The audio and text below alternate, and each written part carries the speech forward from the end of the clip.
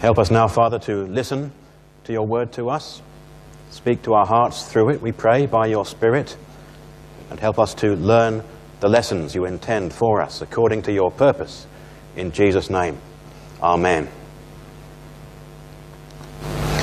So in our journey through the book of Revelation, we've now reached chapter 5. Let's just recap the scene. John is writing what he sees as he is spoken to by Jesus Christ and transported in the Spirit to the throne room of heaven, where he sees the glory of God in all its symbolism.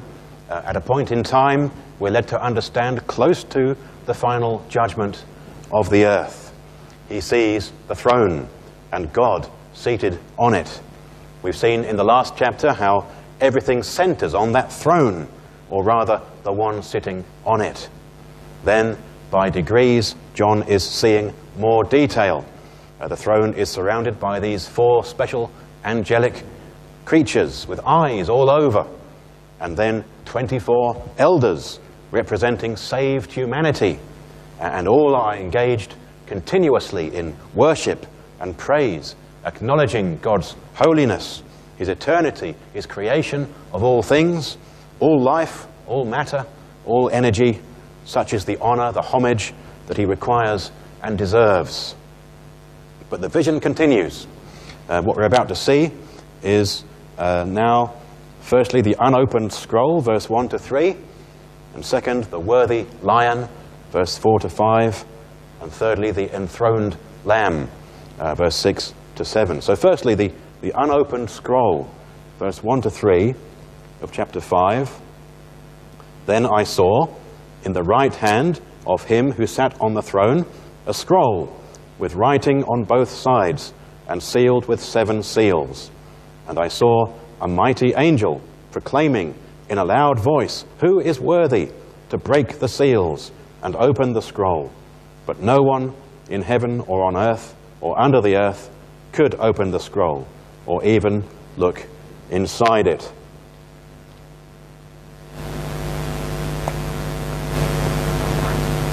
So John is still looking at the throne, and he then notices something else.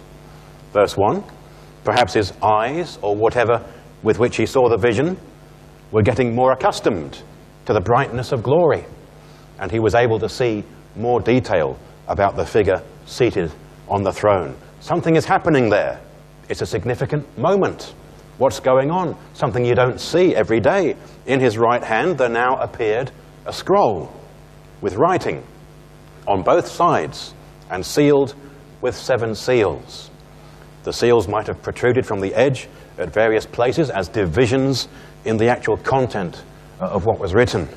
And to open the first seal would only let you read as far as the second. Further permission was needed to progress, and so on. The scroll itself is symbolic, like the rest of this vision, though the things behind it are as real as can be. Its copious writings are visible to John, but not readable. They are so complete that nothing can be added, and they are protected by these 7 seals in succession. And we'll find, as we read on, that the 7 seals correspond with the 7 trumpets of chapters 8 to 9, sounding the judgments of God upon the earth, and the 7 bowls of his wrath in chapter 16. Some take the view that these happen after each other, but I think I prefer the view that they are concurrent. The same judgment looked at in 3 aspects, with, of course, more besides. Anyway, clearly this book was sealed up until the right time, when someone with the right authority would be able to break those seals one by one, unleashing those promised judgments onto the earth, all the way to the very end, all of which have been predetermined in advance. And John is not able to give away any of the writing, the content. It's all the secret of God, to be revealed only at the final day. We only get to see the effects of them being opened and executed, and then perhaps only a selection of what is to come. And then John sees a mighty angel, verse 2, who proclaims in a loud voice, a mighty proclamation, but the proclamation is a question. Who is worthy to break the seals and open the scroll? This mighty angel must have a loud enough voice to reach everyone in heaven, on earth, and even under the earth. This is a broadcast to all creation. Who is worthy?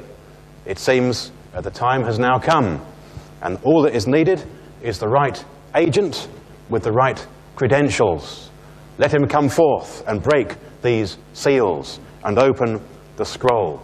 And so the ripeness of the time is what is being proclaimed. And the one who is worthy to break the seals and open the scroll is being sought out by those who long for justice on the earth and righteousness to prevail, wrongs to be reversed, sin and evil to be dealt with. This worthiness is a practical power to do this thing, as well as the moral right to do so. Who then is worthy? Well, it's tempting to think that at this point John is somehow being toyed with. Verse 3, his emotions being milked. Nobody immediately responded. In fact, the answer to this great question was already known. Nothing in all creation is worthy to determine its future outcome, because creation itself is created. Whatever you create, if you had the know-how to build a robot or even engineer an animal, it would never surpass you, the designer. You could never make something as powerful as yourself. And so it is with creation. Its very createdness renders it unworthy of implementing God's master plan. It cannot be the executor of his will.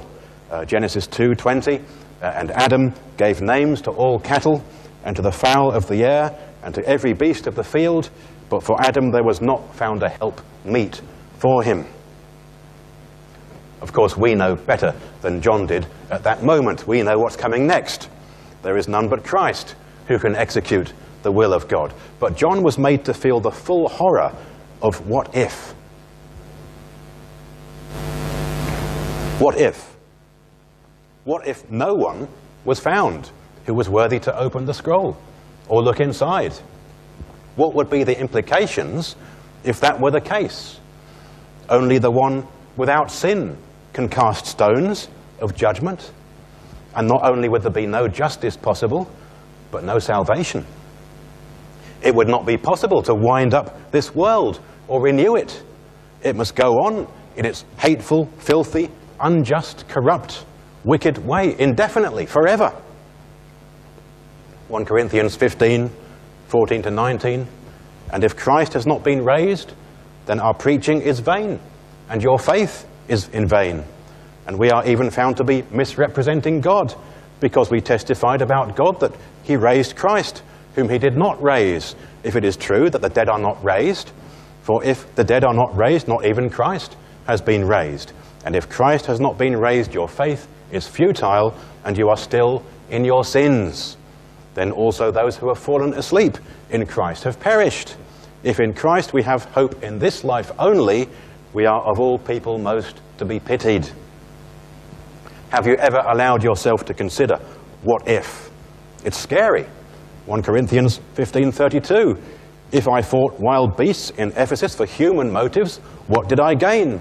If the dead are not raised, let us eat and drink, for tomorrow we die. It certainly makes you appreciate, when you come round, how good it is to have a Saviour and to know him. What a relief and what a joy to know that there is an end to Satan's stranglehold on the world, that there is a victor who is all good and all loving. This is the Christian's hope. Don't ever take it for granted. Don't ever despise it, because what else have you got? Well, secondly, the worthy lion, verse 4-5. I wept and wept, because no one was found who was worthy to open the scroll or look inside. Then one of the elders said to me, do not weep. See, the Lion of the tribe of Judah, the Root of David, has triumphed. He is able to open the scroll and its 7 seals.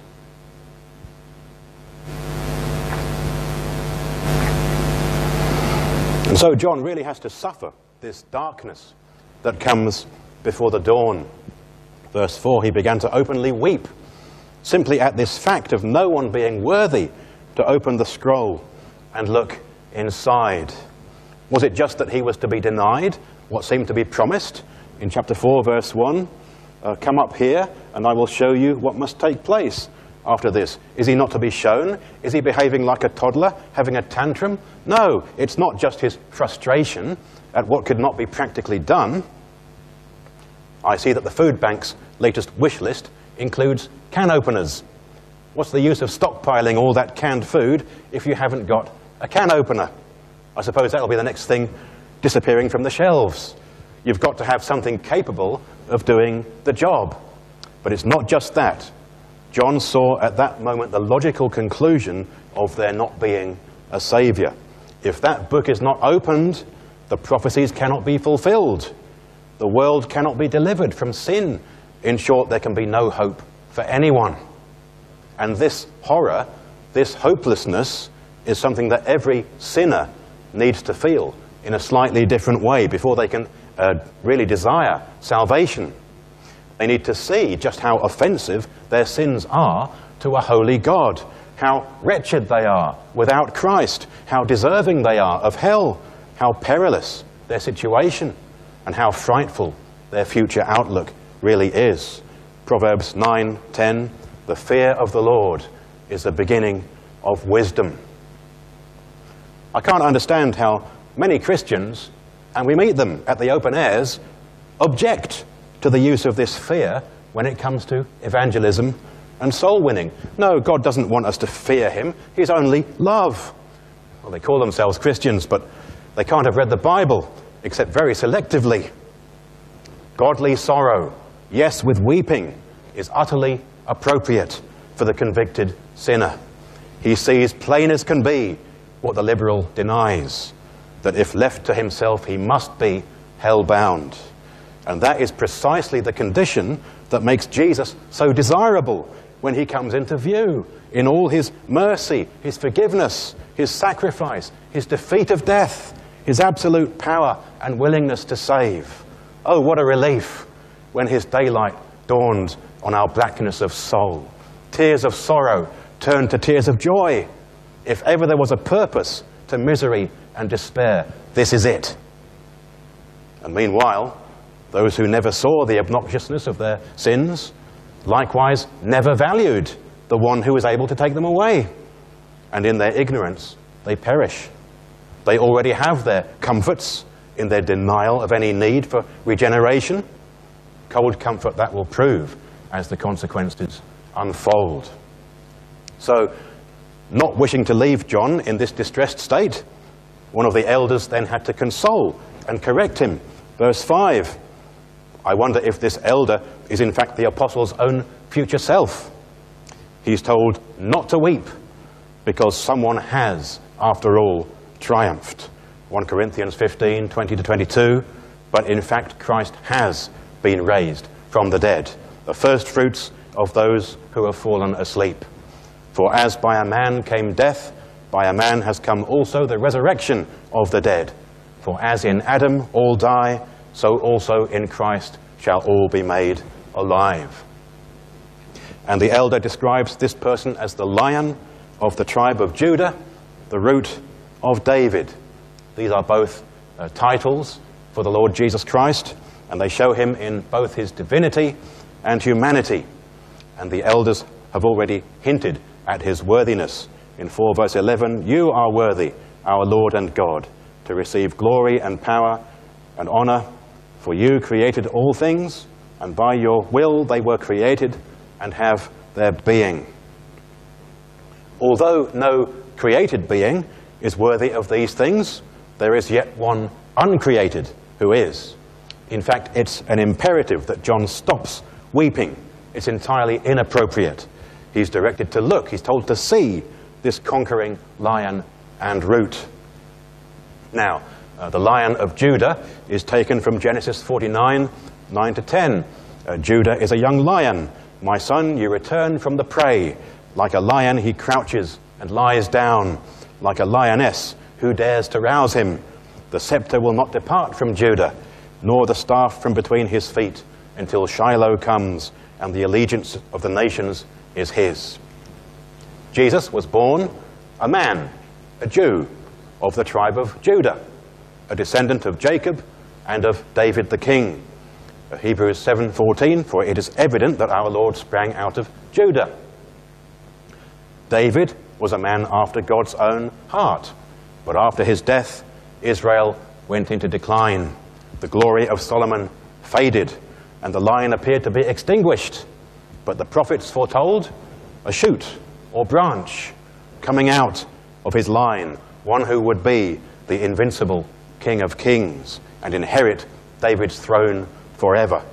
We read Isaiah 11:1, there shall come forth a shoot from the stump of Jesse, and a branch from his roots shall bear fruit. Jesus Christ is that eternal King, even in his human nature, because he has triumphed over death. Luke 1:32-33, he will be great and will be called the Son of the Most High, and the Lord God will give to him the throne of his father David, and he will reign over the house of Jacob forever, and of his kingdom there will be no end. The lion is the symbol of victory. He was crucified, died, and was buried, and on the third day rose to life, and now he reigns from the throne of God. And all who trust in him, turning from sins against God, can share in that risen life. But at the same time, he's also the root of David. Not only the shoot, but the root. Revelation 22:16, I, Jesus, have sent mine angel to testify to all of you these things in the churches. I am the root and the offspring of David, the bright morning star. He is great David's greater son. He surpasses David because he was before him. Matthew 22:41-45, while the Pharisees were gathered together, Jesus asked them, saying, What think ye of Christ? Whose son is he? They say unto him, The son of David. He saith unto them, How then doth David in spirit call him Lord, saying, The Lord said unto my Lord, Sit thou on my right hand, till I make thine enemies thy footstool. If David then call him Lord, how is he his son?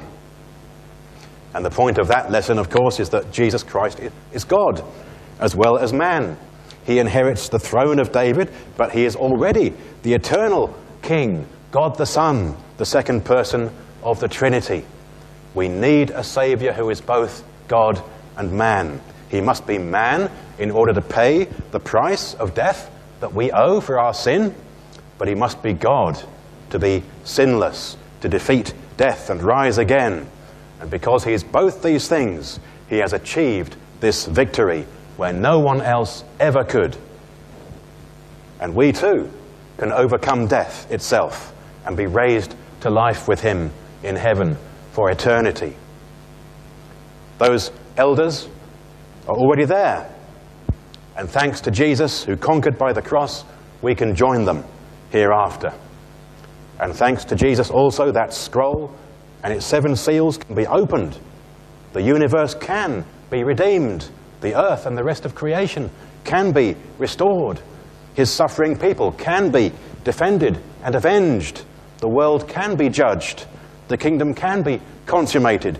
And if these things can be done, they will be done, because morally they must be done. God is holy, and his judgments are all righteous. The shoot of David, this seed of Abraham and of the woman, has finally crushed the serpent's head. The battles and the judgments may commence. The conclusion of the war is now certain. The Lord must trample on all his foes, and thanks be to him for it. But thirdly now, the enthroned Lamb, verse 6 and 7. Then I saw a lamb, looking as if it had been slain, standing in the center of the throne, encircled by the 4 living creatures and the elders. He had 7 horns and 7 eyes, which are the 7 spirits of God sent out into all the earth. He came and took the scroll from the right hand of him who sat on the throne.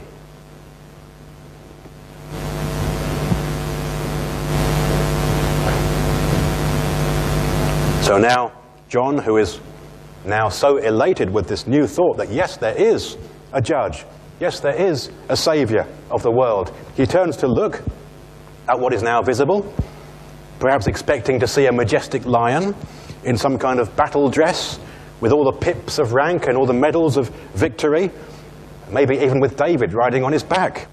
But what does he see? A lamb, capital L. John 1:29, the next day he saw Jesus coming towards him and said, "Behold, the Lamb of God, who takes away the sin of the world." How can a lion be as meek as a lamb, or a lamb as brave as a lion? Answer, by being both. And it's not especially a healthy-looking lamb, but maybe it is healthy.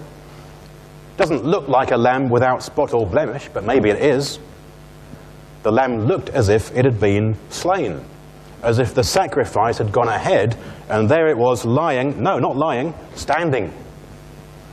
Jesus is the one who has always lived, yet was dead, and yet is alive again, having risen from the dead. He has conquered by means of his humiliation. He still bears the marks of his crucifixion, and yet is now, in his dual nature, healthier and more glorious than he ever appeared on earth. And where was he standing? In the center of the throne, the place of absolute power, rule, and dominion. Occupants of a throne normally sit to rule, but when they stand, it means they're ready for action. Some great enterprise is afoot. And he's seated there with his Father, just as he said in 3 verse 21, "To him who overcomes, I will give the right to sit with me on my throne, just as I overcame and sat down with my Father on his throne." And he's made the center, co-equal and co-eternal with the Father, rewarded even in his human nature for his great trouble, even to death. And there they sit as one, waited on by those 4 living creatures, gazed on in adoration by these 24 elders, the subject of endless worship, reigning jointly as King, singular, King of the universe, as he sets about to fully implement the victory he had won at the cross. And that is what this imagery is teaching. That is what John is keen to communicate, that he saw that throne and the Father and Son united on it. And look again, that's not all. The Lamb has 7 horns and 7 eyes. And John interprets these by the inspiration of God as the 7 spirits of God sent out into all the earth. In other words, the Holy Spirit in all his 7-fold perfection. Horns are symbolic of strength and power, in particular as Christ's power works upon the earth. Matthew 28:18, "And Jesus came and spoke to them, saying, 'All authority has been given to me in heaven and on earth.'" And also 7 eyes, representing perfect omniscience, wisdom, and understanding. Fewer eyes than the living creatures have, but better, far better. Uncreated, they amount to the 7-fold Spirit of God. The Holy Spirit is also the Spirit of Christ. Romans 8:9, "And if anyone does not have the Spirit of Christ, they do not belong to Christ." And by this Spirit he goes out into all the earth. Those torches we see in 4 verse 5 are to be borne to the ends of the earth. John 16:8, "And when he has come, he will convict the world of sin and of righteousness and of judgment." The whole Trinity then is here together on the throne of God. They are not 3 separate beings, and neither are they one without distinction, but we as Christians believe in one God who subsists in 3 persons, and those persons reign together as one God with one will. Perfect unity, perfect harmony, perfect relationship, the model to which the church should aspire and strive to emulate. Let me just read to you now the Nicene Creed, which is the church's definitive statement on this subject. "We believe in one God, the Father, the Almighty, maker of heaven and earth, of all that is seen and unseen. We believe in one Lord, Jesus Christ, the only Son of God, eternally begotten of the Father, God from God, light from light, true God from true God, begotten, not made, of one being with the Father. Through him all things were made, for us and for our salvation. He came down from heaven by the power of the Holy Spirit. He became incarnate from the Virgin Mary and was made man. For our sake he was crucified under Pontius Pilate. He suffered death and was buried. On the third day he rose again in accordance with the Scriptures. He ascended into heaven and is seated at the right hand of the Father. He will come again in glory to judge the living and the dead, and his kingdom will have no end. We believe in the Holy Spirit, the Lord, the giver of life, who proceeds from the Father and the Son. With the Father and the Son, he is worshipped and glorified. He has spoken through the prophets. We believe in one holy Catholic and Apostolic Church. We acknowledge one baptism for the forgiveness of sins. And we look for the resurrection of the dead and of the life of the world to come. Amen.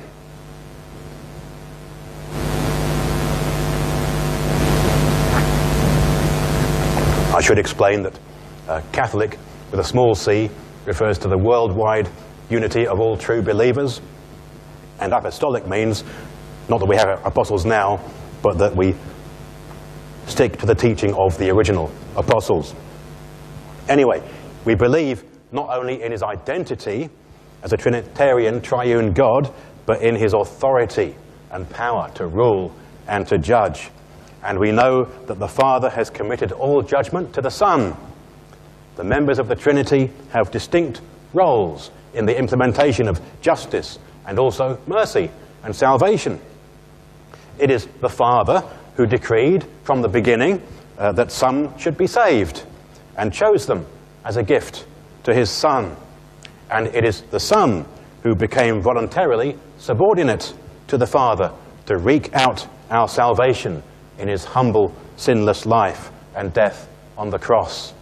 And it is the Holy Spirit who applies that salvation to those for whom it was always intended, when he leads them to faith in the Son, when they were still at enmity with God, and he transforms their lives by the truth as the Spirit of Christ who enters into them. And it is the Son, the Lamb, who came and took the scroll, verse 7, from the hand of him who sat on the throne, the right hand of him who sat on the throne. That little transaction, just the passing of a piece of paper between two people on the same seat, is hardly discernible, but it will have enormous implications. In that scroll are the fate or destiny of nations, kings, individuals, the whole human race, and the rest of creation. The judgments it contains must all come to pass because the Lamb has got the scroll, and he is the one who is able to open that scroll and its 7 seals. And so the great transaction is done. The scroll is now in the Lamb's possession, and he will carry out the whole will of God that is inscribed upon it. There are many today who say that those judgments have already started. Look at all the wars, they say, the earthquakes, the deadly plagues, even the locusts. Well, I wonder. They may just be the beginning of labor pains for the world. The Puritans wrote some wonderful things on the Bible. On justification by faith, they were second to none. On the Gospels, glorious. The Old Testament, excellent. On most of Scripture, Paul's letters, wonderful. But when it came to Revelation, it's rather embarrassing to read what they wrote on it. Reams and reams of historical references, supposedly fulfillments of these various judgments, now long-forgotten conquests of the Dark Ages, and of course the papacy. They might have been right about that one. But it leads me to suspect that those who write similar things today about this age and current villains may have cause to eat their words in a few years. Don't let's cry wolf until we really see the wolf. Let's not get immersed in the details. Let's keep the big picture in the forefront. God is on the throne in his threefold majesty. His judgments will be absolute in power and in righteousness. And we need to be on the right side of him, the sheep, not the goats. And don't forget, the judge is also the Saviour. He presents as a benign little lamb, cruelly killed. He sides with those who've come to the end of themselves, fled from sin, and taken refuge in him, the Lord Jesus Christ. Have you done that yet? Can't you see the need to do that yet? The amnesty still stands. We don't know for how much longer, but he calls you today. Come to him, give your life to him, and trust him for your eternal future. Shall we pray? Dear Father, we thank you that the Lord Jesus Christ came to save sinners. We thank you that he defeated the devil like a lion by offering you the pleasing life that we could not, and then dying for our sins like a lamb. Help us now to repent and put our trust in him and in him alone. Help us to banish all worthless idols from our hearts. Help us to see our utter dependence on what he has done for us and your sustaining of us daily. We may not enjoy your judgments on the earth, but we know that they are right and good and must surely be. Conform us more closely to your will, we pray, that we may enjoy your presence more to the full and finally take our place in worship before that throne. In Jesus' name we pray. Amen.